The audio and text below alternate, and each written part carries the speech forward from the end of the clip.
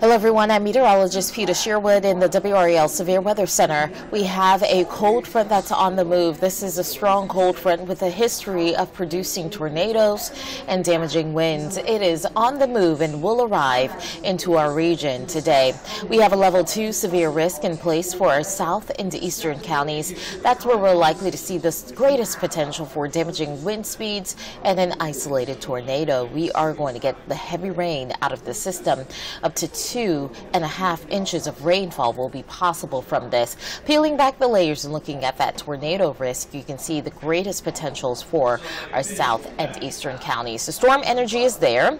A lot of energy will be in place afternoon going into 6 p.m. After 6 p.m., notice how that storm energy dies down considerably. We are going to see this front move to the east and likely to see just rain as we head into tonight. So likely to get those showers and thunderstorms to develop for our eastern counties around noon. That's going to move into the triangle throughout the afternoon. Some of those storms could be strong to severe.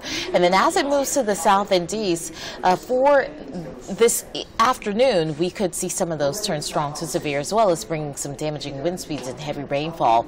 After that, it's just going to be all rain overnight, and that rain will gradually clear out by tomorrow morning. A lot of sunshine will build in for Monday with cooler temperatures.